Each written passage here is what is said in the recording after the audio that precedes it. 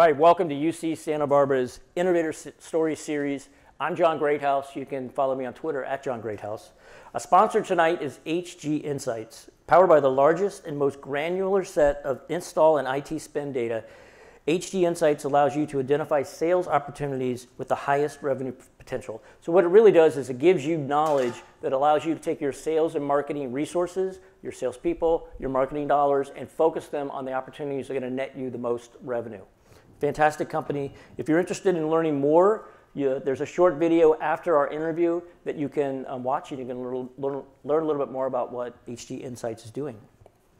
So tonight, I'm super excited to be talking with Ginny Du. She's the co-founder and vice president of operations at Apeel Sciences. Ginny earned her bachelor's degree in engineering chemistry, and that just hurts my brain to even think about engineering chemistry, and her PhD in chemistry from Queen's University, which is in Kingston, Ontario, in a small country called Canada. During her graduate studies, I was born in Canada, I can make Canadian jokes. During her graduate studies, she was awarded the Alexander Graham Bell Canada Graduate Scholarship by the Natural Sciences and Engineering Research Council of Canada, and that was in recognition of her research work. Following completion of her doctoral degree after she got her PhD, she joined the chemistry department here at UC Santa Barbara as a postdoctoral researcher, where she worked for 2 years before joining Apeel as its co-founder and director of extraction engineering. She's now the VP of operations, as I mentioned, and her responsibilities are pretty broad, pretty vast. She leads up regulatory affairs and compliance, manufacturing, quality control, supply chain, logistics, IT, and facilities. So like often happens at companies as they're growing and emerging, the senior leadership has to wear a lot of hats and get a lot of things done. And Ginny is no exception to that. Let's give her a very warm UCSB welcome.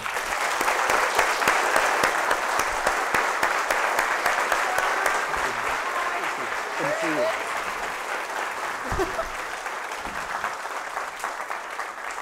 Whoa, all right. We are live. This is crazy. We are live, yeah. And we're not going to edit anything. It doesn't matter what happens. Fun. Craziness up here.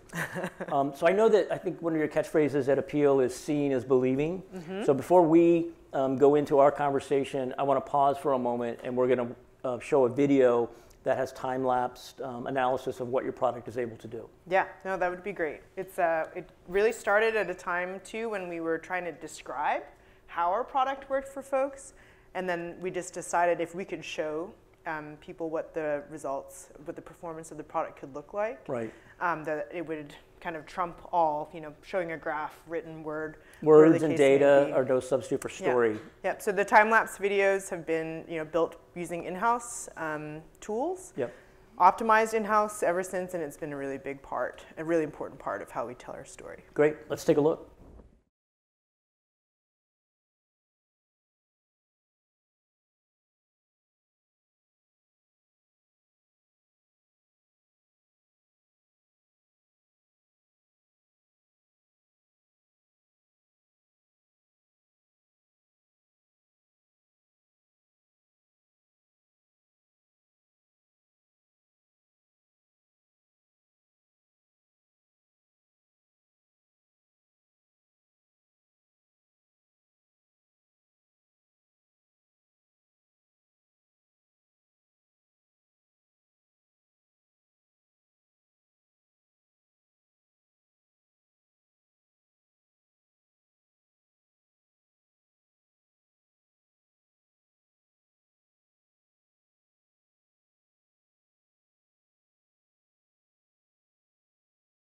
So it's quite impressive the number of different fruits and vegetables that are shown in that video, and we'll touch upon which ones you have approval for, which ones you're focused on.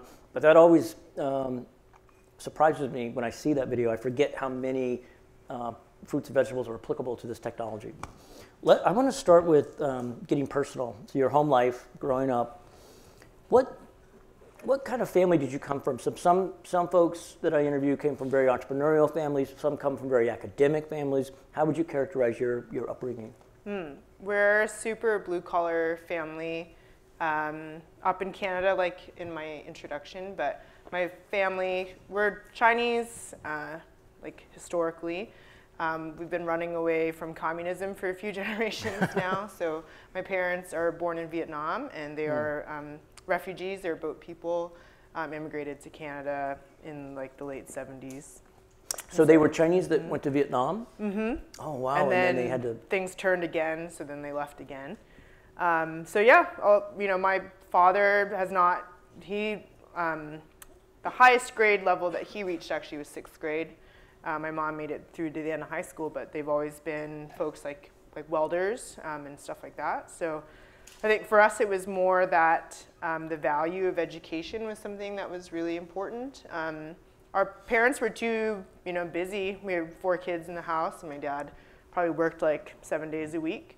And so there wasn't a lot of time like spent like fostering us, but the point of it was, you know, we've come here to provide you an opportunity that we ourselves couldn't have.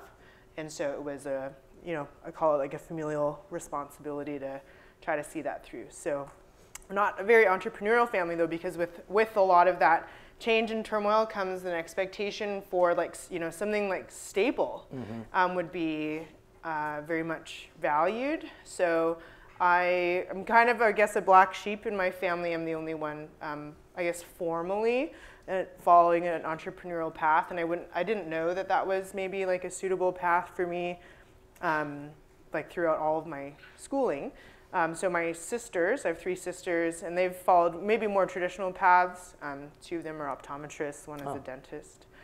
So I remember my father actually said to me, like, you've been in school a long time, like going to graduate school. And he's like, what are you going to do afterwards? And I was like, I still don't know. You know, when you pursue a more open-ended degree, like you just pursue chemistry, that could mean a variety of different things for opportunities. So he was like, what do you mean you've been in school all this time, you don't know what you're going to do? So it was a little bit concerning, I think, to let him know, like, hey, I'm going to join this company. And at the time, I was like living in a garage in Goleta, and then I was going to go work in a garage on the Mesa. And I was like, well, I don't know how this is going to go over. But I think there's a part of my family that was like, you know, that they wish they were bigger risk takers, which is a funny thing to like get on a boat and like bet your life on the boat. That's a pretty big risk to take. Right. But in this case, it was, you know, my dad just said, well, if it doesn't work, I guess you just go and you try something else. And I was like, what have you done with my father? Right. What's going on? So yeah, I mean, that's, I would say, definitely not like a formally entrepreneurial background. Right. Well, I always like exploring that because we have a lot of students in the room and also watching it around the world that are dealing with a similar situation in their lives. So maybe their parents wanted them, they had aspirations for their kids to be X, and their kids want to be Y. And I get a lot of the conversations in office hours, and it really does come down to you have to make that decision, and ultimately your parents will support you and be happy for you, even if in the short term they're frustrated by your decision. And it's actually not uncommon. I know research has been done on entrepreneurs whose family lives were a little bit more chaotic or not as stable. Oftentimes the parents reject entrepreneurship because they see that as a continuation of that lack of stability, which is understandable. It's completely rational. I think you've obviously made a great choice, and I think all your family's going to be proud of you. Thanks. But you have to make your own decisions, right? Yeah, spent like generations or decades like wearing my parents down. I'm the oldest one in the family. They're pretty traditional Asian in some ways, and so there was always, I would say, a cultural conflict at home. So you just kind of get to a point where you're like, I promise I'm not in a gang. Like, we're doing all the right things. Like, just trust me on this one. And so we're in a good place now. Yeah. Jimmy's doing it again. It's funny because the firstborn is typically the one that's, and I'm not talking about Chinese families. Every family, the firstborn typically is more the rule follower and the pleaser. So you broke all the rules. What got you to, so let's go back to when you were getting your master, or your PhD. You successfully complete your PhD. What drove you to come here to UC Santa Barbara? Yeah, so I've actually never had a goal to be an academic, even though I've been in academics for a long time. Just really loved learning. And so if you have a chance to explore research and you're like, wow, this is amazing, all this knowledge that can be generated across all these different fields. And for me, it wasn't specific to any one field, but at the time, my graduate work was in a different area. It was materials to be put onto fiber optic cables to make a sensor that could act remotely to detect metal contamination in water as like one potential application. But in my mind, I had started reading about organic solar cells, so flexible solar panels, and more about, for me, probably finding a path of like meaningful work, and something I was like, energy is where it's at. I was like, if this comes from the sun for free every day, and you know what the radiation that hits us on the Earth, you know, could power us for several decades, right? And so it was like, this is an untapped resource, and if we don't have the energy to continue operating all the things that uphold our lives, you know, then like what else like really matters? And so I wanted to switch fields, and thought that if I was going to work in the flexible solar cell industry, that I probably needed some experience in it, because I didn't do it at all in graduate school. And so actually here at UC Santa Barbara, there's a really big concentration of professors that work in the organic electronics field. Solar panels is one of those things, but transistors, et cetera, light emitting devices. And so it was more the concentration of those experts here in Santa Barbara, a very strong material science research department. The facilities that were here, it was sort of like, wow, like maybe that could sort of catapult it for me. But like nothing goes in a straight line. I showed up and my research advisor's like, I've got a new project for you. And it wasn't organic solar cells like at all. It was to use similar kinds of materials to add to these fuel cells that were built using like wastewater. So using the microorganisms that are in wastewater, digesting the organic matter to try to harness electricity from that. And so it was like, it's like kind of related, but not. And then like now I work at a fruit company, you know? Like, so it's more probably about just taking advantage of the opportunities as they come, rather than maybe like that a perfectly prescribed path is going to work out. Yep. So. And you mentioned something that I've seen very common with entrepreneurs and academics. And so that's where when an academic becomes an entrepreneur, it's that curiosity and that love of learning. I know as an entrepreneur, I was thrown into situations where I had to learn about, you know, stuff like cardiac surgery or things I had no basis in. But I actually really enjoyed it because I was getting the privilege of being taught by some of the smartest people in those industries. So I always felt like that was just such a benefit for me. Yeah. But if you don't have that point of view, it can be a burden. Like, oh, now I got to learn this and now I got to learn that. I don't want to do that. Yeah. So it's not surprising that we do see academics intersect with entrepreneurship. And we have to give a shout out to Next Energy. Yeah. In Santa Barbara, there's a company called Next Energy, look it up, that's doing some really cool stuff with windows and actually taking solar energy as it hits a window and converting it into electricity. Yeah, we've actually all come out of the same like research family. Right. Yeah. Lots of good stuff happening at UC Santa Barbara. So I think one of the students had a question similar to this. Apologize for stealing your question or co-opting your question. When you look back, knowing the path, obviously, that you've taken, but you didn't know it at the time, what do you wish you had taken certain business courses, or do you wish there was certain curriculum you had studied that when you're at work today, you're saying, oh, I just wish I had a little bit of an academic standing in this? Yes and no. I think I'll just kind of like, I'll take it one step back. I think when you're in school, you know, it's really about like, do you know enough? Like you as an individual contributor. And then when you go out into like the rest of the world, what's actually super important is like how well do you work in teams, and how is the success or the achievement of that team. And so if anything, I think what's been really beneficial is to recognize complementary skills and attributes between, for example, like myself and other folks on our leadership team, because there are actually some things that like I really admire James, our CEO and founder, for, because he's got a very business-driven, entrepreneurial mindset. I'm more like the doer. Like he'll have an idea and say like, can we do this? And then I just almost right away tend to go in like, well, figuring out like, how do we do that? So sometimes I wish I had more of his brain, like, because I'm really bad at being like, how do I monetize that? Like that's just not how my brain like works at all.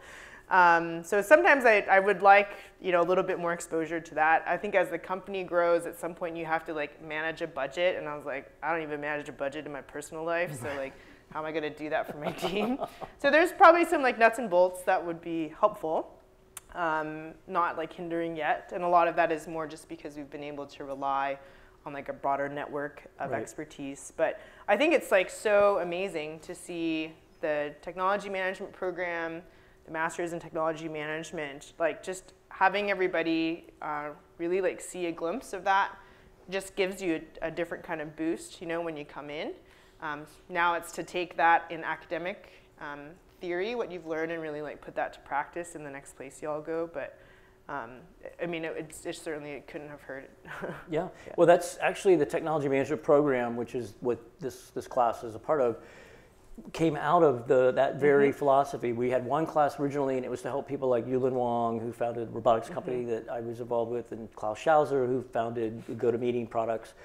They were fantastic academics, but didn't have the basics of business. And the idea, and they both became incredible business people. But it's the idea was, could we propel their success if they had a foundation, a little bit of accounting, a little bit of finance, a little bit of the jargon. Basically. Yeah, I think actually maybe the last thing I would add to that maybe is like, trained as a scientist, we're pretty married to like the beauty of the idea. The elegance of the science and the idea. But then actually to make it work in a business setting, that's like the first like 1%. Right. And so to actually carry over from just like an idea into true like innovation and application requires a whole bunch of other stuff, which is exactly everything that you're covering in your courses.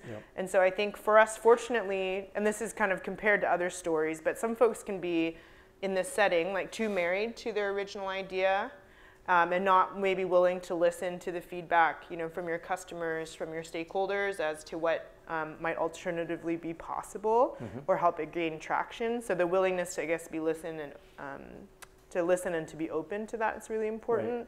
But I think in our side like that, I think the disposition of our group meant that we kind of recognized that right away, but I think that can be a really hard lesson for folks if you come purely just from your technical training and haven't seen what it really takes to like build a successful business. A lot of technologists, I mean, where they've been trained is right and wrong, black and white. It's either this way or it's that way, which is true in science often. It's seldom ever true in business. There's always gradients of truth.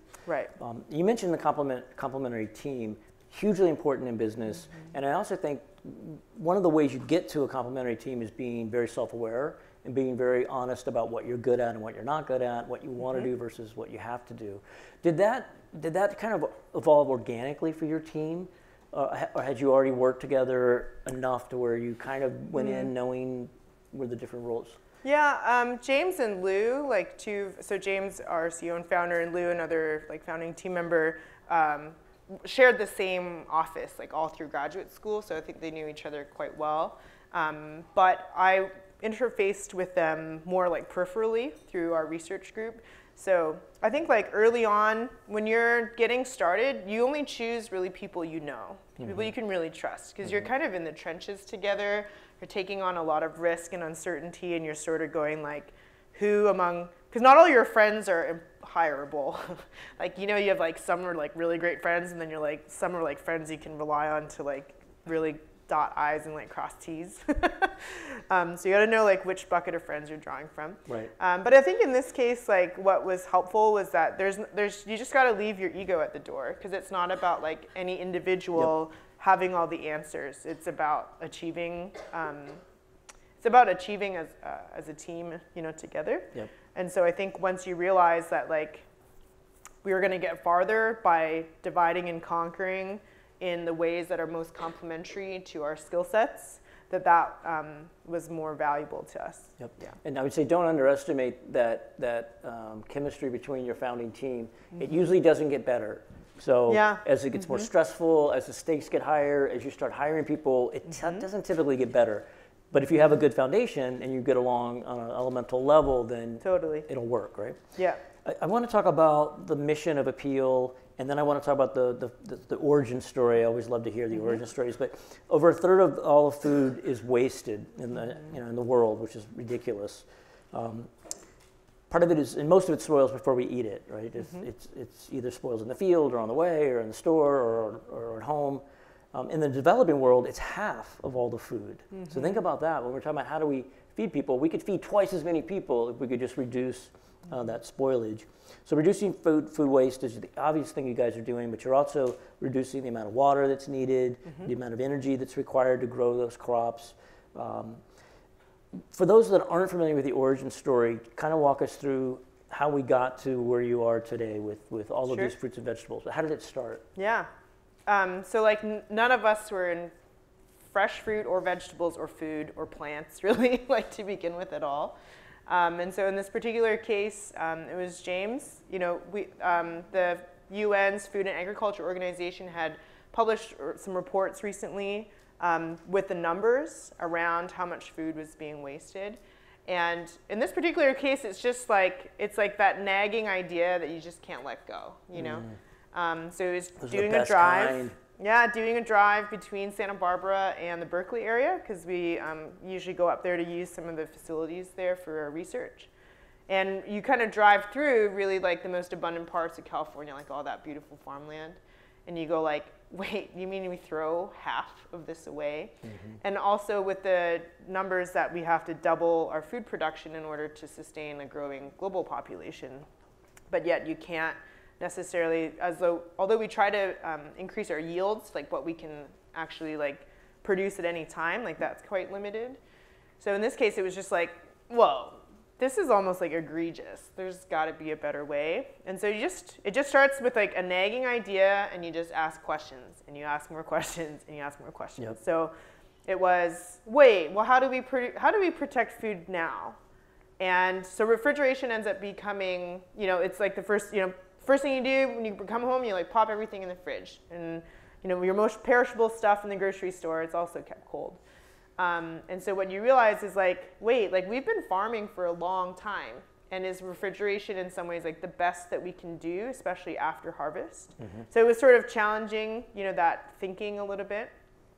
And then it was like, well, how do plants protect themselves? Because a lot of it is, you know, you're growing on the plant, but as soon as you're picked off, it's like the time bomb starting to tick, right? And it's starting to perish. So, and it was really that the development of Apeel. Most plants were, basically all of us were like underwater at some point, evolved to be on the surface of the earth in a much drier, challenging climate. And it was the formation of Apeel that helped to retain moisture and protect you from oxidation due to exposure to the atmosphere. So it was like, like could we, by reinforcing the natural peel or that top layer of fresh fruits and vegetables, could we mitigate against these primary drivers for perishability, which is water loss and oxidation? And do it in a obviously or highly organic, non-chemical way. So you can't, you know, it's food, so you have to be pretty specific. You have to be pretty thoughtful, I guess, in like what materials you're going to use. It can't be like a super designer, quote unquote, plastic. No one's going to feel comfortable eating that. So we had to really look at the building blocks of materials that plants themselves already use, so they're in the foods that we already eat. Right. And you find that with a lot of great ideas, and I do consider this a great idea, that when you first come across it, it seems so obvious, and then you start to get worried that other people are going to do it. Why hasn't somebody else thought of this? It's such a good idea. I know that the team felt that way. And when I think back to the creation of container shipping, for instance, which we all take for granted, might be the single greatest cost saver of the last century, is shipping things through containers and not the old-fashioned way.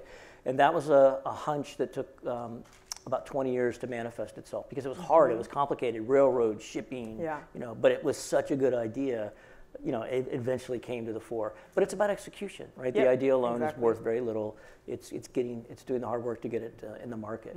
I'm going to take two students' questions. We'll take the first one now. How do you balance leading so many different sectors within Apeel? Yeah, it's a perfect example of you physically cannot do it all yourself, and about the importance of then building a really great team. So our operations team, like each of those functions, you know, at some point I was the one doing it just to start it, but then it became big enough that we wanted to like hire somebody in to take on like responsibility of those areas. So I'm very close to the work, but we're at a place right now where like if I wanted to hang on to all those pieces, I would become actually a bottleneck to the business.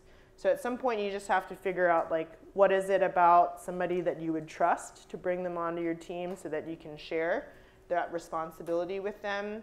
A lot of it is coming up with some structures so that you can actually like kind of stay on top of it. And so we've gone from like updating everybody about everything all the time to being like, maybe we only need to talk about the stuff that's like truly off track, you know? And so it's probably more a balance about asking the right questions to keep a finger on the pulse of how things are going. And there was a time where like the company would just sort of like turn on a dime. We were so small. And now that we're like bigger, there's a little bit more momentum and inertia behind it. And so very few things are so like catastrophic that if you don't deal with it right now, like it all falls apart kind of. So that's something I've actually had to like learn with time, was to let more things go, because I like to be hands-on and like to be in the details.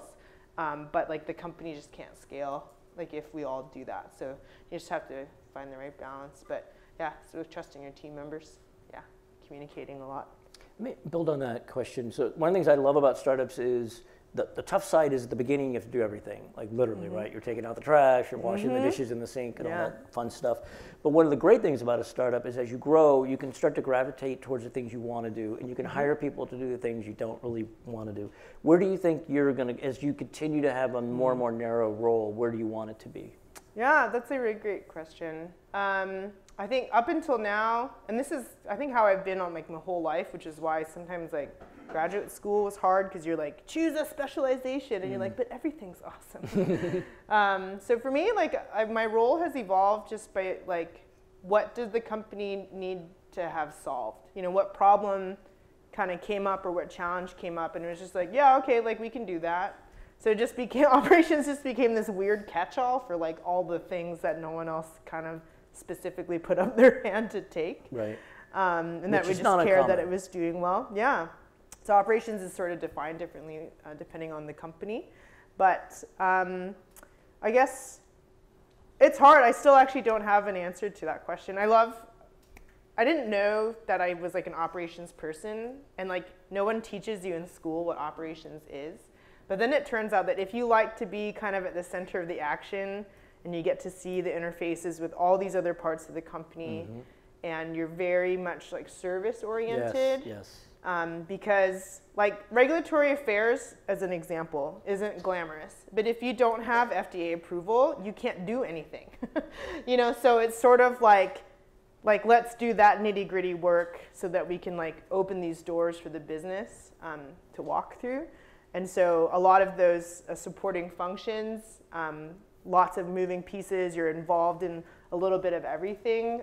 So that actually, like for me, like I didn't realize, but I love being an operations type person.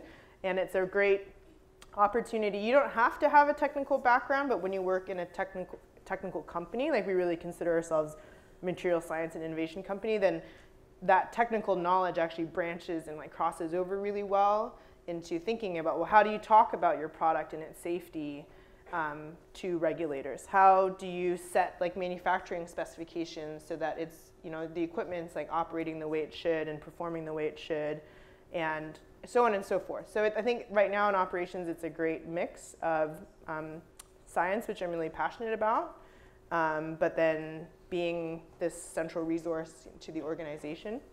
The other part of my job that I haven't had a chance to really speak about is the VP of Finance and I share HR right now too. So we've talked a little bit about, it's like, well, Jenny, like would a people path, you know, be one for you? I'm super passionate about our culture. Like we are nothing without our team and without our people. We believe that it's a good goal in and of itself to just be a good company and treat our team members really well. But I think I want to stay close to that, but I would probably choose to formally do operations, however that gets cut up and defined as we grow. Yeah. Yep. And I'll ask you about culture in a minute. You mentioned service-oriented. Just to be clear to the students, I see that in you. I see that in your personality. I worked with people that had that gene. And what it means in a business is there's some parts of the organization that are outward-facing, that maybe they're customer-facing. And then there's some parts of your organization that are more inward-facing, helping other people get their jobs done. And that's what you mean by service-oriented, yeah. So the company was initially funded with a grant from Bill and Melinda Gates, and I think my history might be a little bit off, but I've known James for a while, and what I remember is the focus on sub-Saharan African farmers, and Bill and Melinda Gates obviously have a love of Africa and trying to help the continent in many ways. What relationship, and then the company obviously has gone in some different directions commercially, what relationships do you still have with the folks in Africa? I know there's some farmers and growers and things that you're still working with, but I'd just love to hear how that's evolved and given the other directions you've gone. Sure.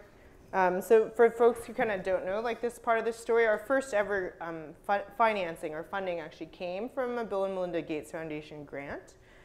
So there was a call for proposals. And they have specific topics that come up. It could be maternal and neonatal health. It could be sanitation. In this particular case, it was reduction of post-harvest loss and waste in sub-Saharan Africa and technologies that could help with that. So for like a 2 or 3 page grant, you could apply for a 2 or 3 page proposal, you could get access to a $100,000 grant of like seed financing. And what the Gates Foundation is great as is they want to place a whole bunch of bets. Like this is a big problem. Yep. There are lots of potential solutions out there, so let's see what we can kind of get off the ground. And what they told us was like $100,000 sounds like a lot of money, but once you start running your company, you start paying even meager salaries, like it gets eaten up really quickly. So use this, leverage this to go and raise more money using because it's like, oh, like somebody else has already placed a bet on this. Somebody smart has said, Right, somebody who we kind of recognize has already said like, oh, this might be like a viable technology, so to use that momentum. And so with that early grant funding, we kind of actually did travel and did work on the continent in addition to work like here in Santa Barbara running R&D. And so we've built out like kind of a network of farmers there now that's expanded beyond the original grant. So the Bill and Melinda Gates Foundation, their focus is really to kind of bolster you through those R&D phases. We had a follow-on grant for what ended up being another $1.5 million from them to sort of take it through a next phase. But they're not there with you to necessarily commercialize. Right. And so after a while, you kind of phase out of your grant, and it's kind of on the organization to figure out how you're going to move it forward. So we actually employ a student from the University of Kenya. He was a university student there and now is like an Apeel employee who's like based in Kenya, who continues to basically do work with smallholders in the area to test our formulations on their crops of interest. But our big thing, and it should happen this July, is that we've been working towards regulatory approval to use the product in Kenya, in South Africa, and other kind of similar nations. And so a lot of it is he's been building out this groundwork so that we could have a chance to come in the future. But I think we just really use it to build out a network so that we're ready to launch once we kind of have the clearance to launch in that area. Yep. And I should have mentioned it earlier, full disclosure, I put in a small amount of money at that time, very early in the company, mostly because I knew the people and trusted you guys. But there is a great role that grants play. So investors, like professional investors, this was just a personal investment. As a professional investor, it would have been imprudent for me to invest in the company at that time because it was just so unproven. There was no traction, there was no commercialization. And that's where SBIR grants, write that down, come into play. The government is great at helping companies. The robotics company I was involved with, we lived on SBIR grants for years, DARPA grants, things like that. Those are there for you when you're too early for commercial investment. And it's going to be a nice path to commercialization because they don't take any of your intellectual property. You don't have to pay them back. Yeah, and it's what we call non-dilutive capital. So when you take money from like private investors, whether they be angel investors or venture capitalists, you do that in exchange for a percentage ownership in the organization. But when you take grant financing, it's called non-dilutive, so you're not giving them options or shares in your organization in exchange for that. Yep, it's great money. So get as much of it as you can. So I'm going to go to student's question after this one. Sure. So again, my memory is probably a little bit faulty, but what I remember is after the work in sub-Saharan Africa and the Bill and Melinda Gates, you guys went after orchids or an expensive flower, right? You were preserving, you were trying to see if you could preserve. Yeah, Gerbera daisies. So I had it wrong. I thought it was orchids. So tell us a little bit about what happened there and then why you pivoted. Sure. So we were still in the garage at the time. James and I, the first like 6 months, we were like just near the Douglas Preserve, actually. Wow. The house is like right close to there. Yep. You know, it was really, I think, very well-intentioned advice from our angel investors that was like, Wasn't me. like, hey, like, how do you kind of get a revenue stream just started? You know, flowers aren't as regulated as food. So, you know, what if you use your product in that market instead of the main kind of fresh produce market? So we said, that's, you know, it's a good idea. It's a fresh cut, perishable product. A lot of that also goes to waste. It's actually amazing what different people go through to ship flowers like all around the world. So if you've ever heard of like the floral auction market in the Netherlands, for example, it's pretty crazy. Tulips, yeah. So we were like, you know, this kind of makes sense. And as we kind of went down that path, I think what we realized was, wait a minute, like we could make this work. And I think at the time we were converging more on technology that looked more and more like the existing technology for preserving cut flowers. And we're like, wait, we're kind of losing the spirit of why we're really here and what we hope to accomplish. And so although it's going to be harder to do in food, we felt the impact was going to be much greater, and so we just decided to really like not abandon it and put it on hold, come back and really focus, like double down on fresh produce, and we think that's the right decision.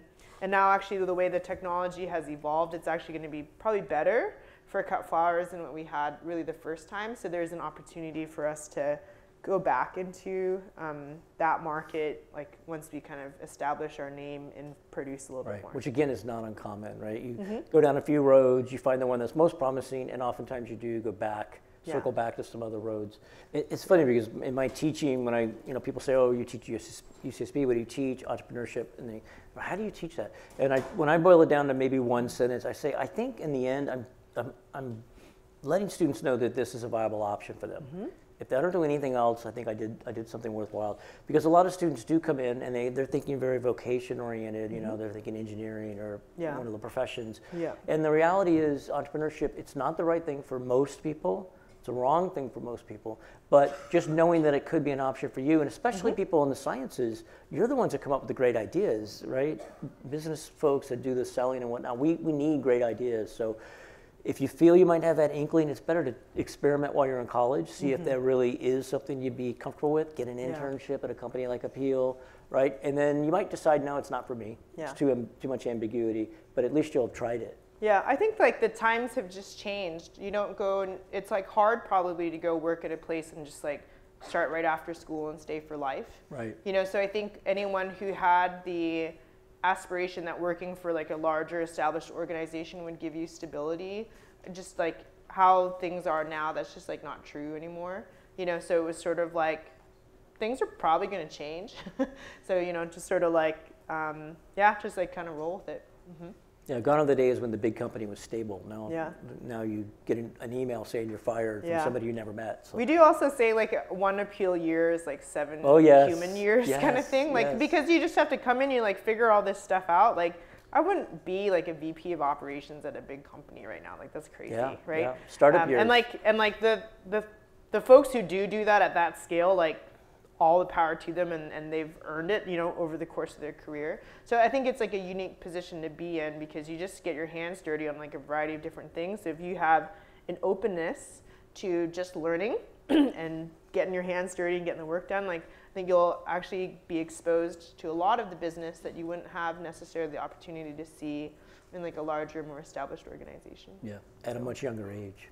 So you've mentioned culture. I want to hear your thoughts on, I mean, you have a reputation for a very highly collaborative, healthy culture. That's why I'm comfortable promoting to my students as a potential career option. Thank you. What do you guys do to proactively curate your culture? And as the company has changed, have you been challenged, or I mean, you have to. It's something you have to constantly be diligent about. Yeah, when we were probably only like 15-ish people, and at that point we just hired like our most trusted friends, and you go like, and we were going through a hiring like sprint, which is like totally different because right now we've got like 70 open job positions.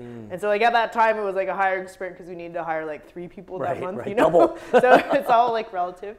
But we actually said, we should probably memorialize what our values are. Because we were trying to communicate it actually through the recruiting process. And like whether you know it or not, every company believes it's got, it has some form of values and it's looking for that in each of you as you interview. So in this case, it was like, what was important to us? What were we trying to get at through our line of questioning? What we were hoping folks would demonstrate? And so we actually sort of sat down and looked at other companies that we admired who had a really kind of like progressive people and culture and like a values stance. So at that time, like Netflix, their handbook, their employee handbook was like a PowerPoint slide deck. Yeah, and right. like, for example, spending company money, if you were expensing it for travel, it was like spend the money like it was your own. Yep. Like that was their policy. And so we're like, wow, if you treat people like adults, like they might actually just like live up to that. Yep. And rather than like punish the whole company when sort of one person made the wrong decision, why don't we just go like deal with that one person? Mm-hmm. So that's kind of like how it originally started, was like, how do you set up a framework so that every person who came on board kind of knew what the guardrails were kind of like, so that they could work within that, but always be armed to make like autonomous decisions. Rather than have it be like pushed through the organization. Yep. It was also really important for us that we were like very flat. The idea was that like good ideas can come from anywhere. And so a lot of it was in the team modeling, being open to criticism. So, a lot of it maybe just comes from like a research background. Like you're just defending your research like all the time. You're presenting at research group meeting, you've got to present your thesis, and like someone's like, well, why did you do this? And had you thought about this? And like that just happens all the time. That's not a personal criticism. They're just there to help make your work better. So if that's really truly how you believe like feedback to be, and that an intern on their first day can ask our CEO a question like, hey, like, had you thought of this and why do you do it this way? And he goes and he just answers your question like you're friends and you're speaking equally. Like stuff like that starts to permeate through the organization. That does get harder. Yeah. As you get bigger, it gets harder. It gets harder just from like a touch points. It's good to continue to do it as long as you can. Yeah, so we have like an all hands meeting that's like everybody in the company once a week on Monday, and you actually get to hear from different parts of the organization present. James stands up or I stand up and we address the group, and it's like open season. Hands can kind of flow up, and so the fact that we'll be kind of like transparent and honest and a little bit vulnerable with everybody, I think just has communicated that the team doesn't have anything to hide, and that we just got like full trust in and that's part of the culture, an acknowledgement that you may not have all the answers, but you're going to figure it out. You're going to work hard to get it right. Yeah, totally. Yeah, it's not a matter of we've got it all figured out. I think that gives people permission to try things and maybe fail, but just keep trying. I just realized I probably need a space and like talk to you a little bit more. No, this is working. This is working. So I want to dovetail on culture a little bit. So Apeel's taking a leadership position in our local community when it comes to diversity and inclusion. I'm trying to get something going, and they've been very good about partnering with me, and I'm quite flattered that they asked me to be on a panel that's coming up on inclusion. What concrete things is Apeel doing as a company? I know what they're doing community-wide, but with inside the walls of Apeel, what are you doing to make sure that you have a diverse and inclusive workforce? Yeah. I think this one, fortunately, it's come thus far, like organically, but we've been having active discussions that it's something that we have to just work at. Going back to like, if you see it, you can be it. How do you give more examples throughout the company of like the different ways in which you can see it and be it? So up until now, I think it's probably been helpful that we're a mission-based organization that's attracted like a really wide variety of folks. We have, it's like the majority of our staff might be like more, call it like my age group or younger. But then we've got folks who just like, I love it, like come out of the word work, they're later in their careers, and they're like, this sounds really great. And I'm later in my career, and I'd love to be able to say that I've been a part of this, And so our demographic is changing. We were hiring more like technicians and operators who work at our customers' like facilities. So I just love it because I just picture it as like my dad, like coming to work. and being like, it's pretty cool. I can tell my kids I work at a startup company, and they're like, this is crazy. Like, you're so hip, you know? Right. So I think for us, diversity, it comes in a variety of different ways. It's like, it's not just, your gender and like how you look, but, diversity about what schools you come from. It's great as it is for us to bring in from UCSB. It's also great for us to bring in folks who kind of come from other institutions as well. Hiring people with experience like outside of our industry, more like seeding in that, creativity really comes from being able to draw from these different aspects. Right now, we're trying to be more targeted with our recruiting efforts specifically, because I think like at most companies, we actually, our overall organization is about like 40% women, just using this as one marker, but not enough at like leadership levels. So if we say, how do we work with our recruiters and where do we target some of our postings and advertisings so that we can actually bring in folks who are a little bit, can help us fill some of those gaps. But even in our recruiting, we say to folks, so we actually actively encourage, like, go and bring in referrals, but hopefully for people who are not exactly like you. Right. And so they're more like these small and organic ways. We'll build out, I think, a more mature program as things go, but also sometimes targeting, is it going to be maybe a more underrepresented community? Folks kind of coming out of a community college or something like that, just to attract like a broader pool. So those are some of just our really like granular approaches. And we hope a lot of it is just that people come to work and they feel like they can be their true selves.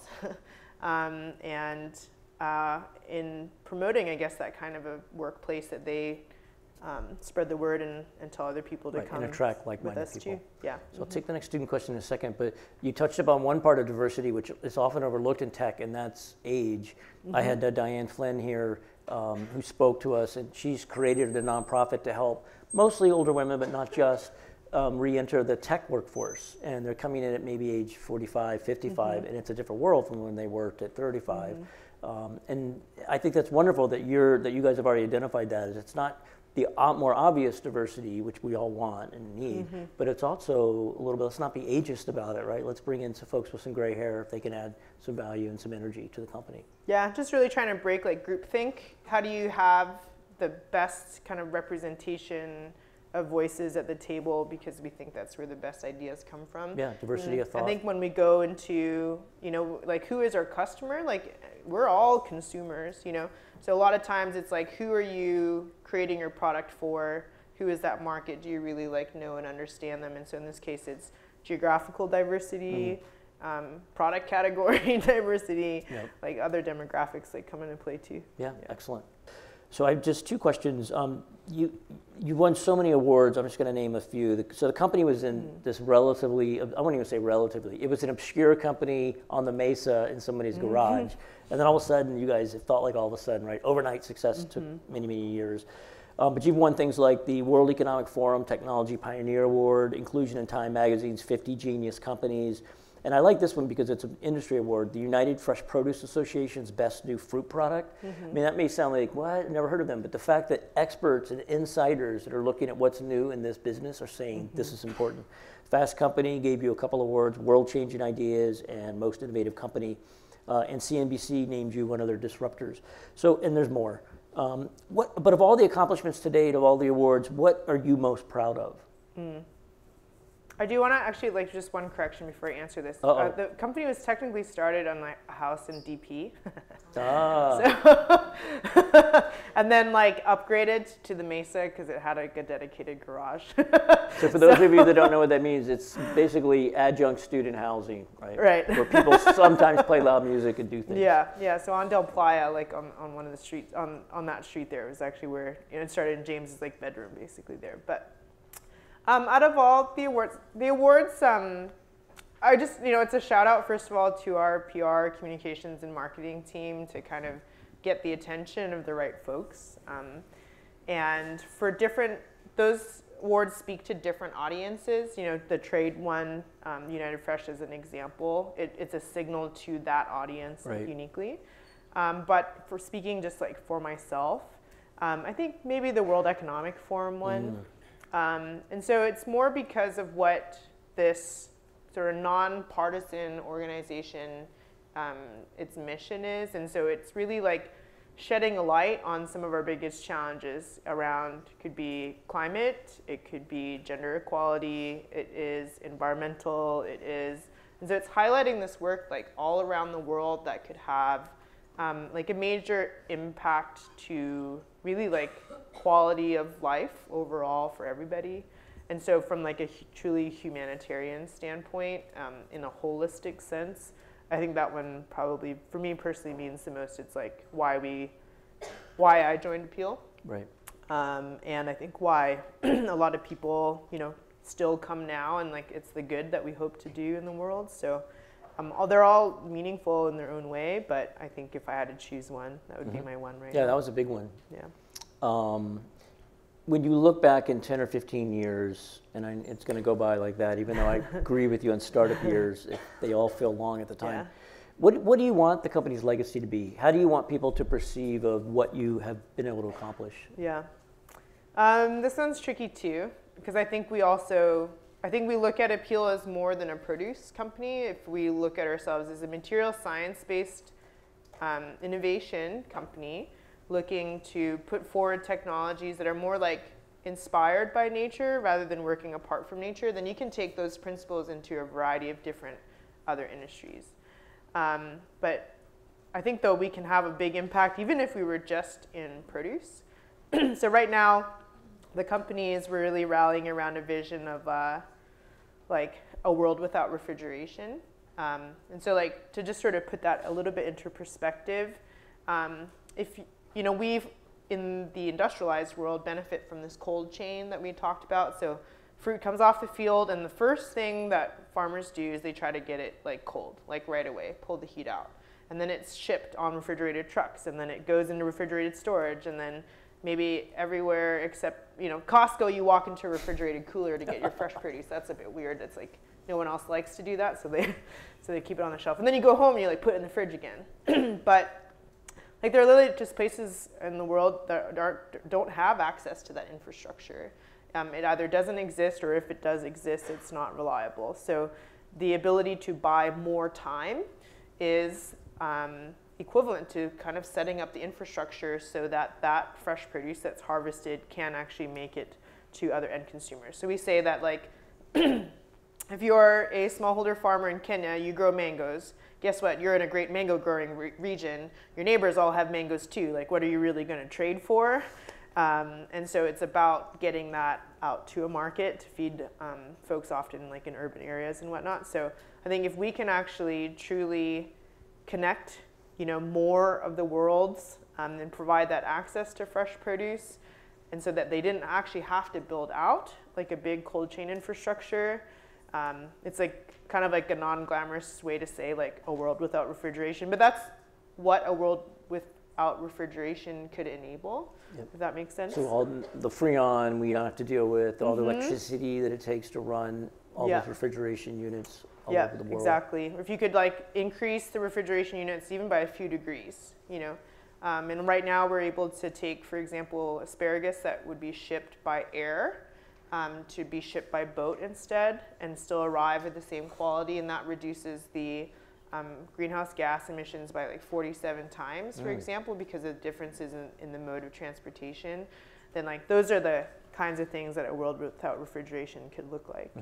I think if we do great in produce, that's achievable, and I think if we are able to actually use produce as a first launching point and then taking these kind of technologies inspired by nature and push them into other fields, there's a lot more that can be done in other areas where we have challenges too. So that's just maybe hopefully the beginning. And that's something to be proud of. Even if Apeel doesn't solve all of those problems, because you probably won't, just by inspiring others, maybe somebody watching this somewhere around the world or somebody in this room, just helping remind them that nature has a lot of secrets that we haven't unlocked yet. And I think in our country, the last 100 years, we spent a lot of time on better chemicals which was fine. That was a path we probably had to go down. But maybe it's time now to look back at nature and figure out how can we leverage what's worked for millions of years and it's a bit healthier for everyone on this planet as opposed to a chemical made in a lab somewhere.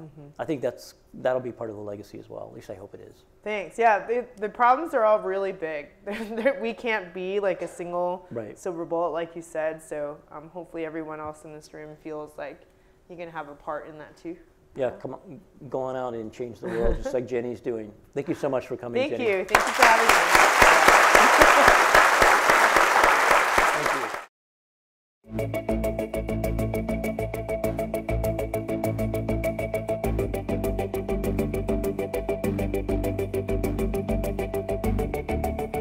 Thank you.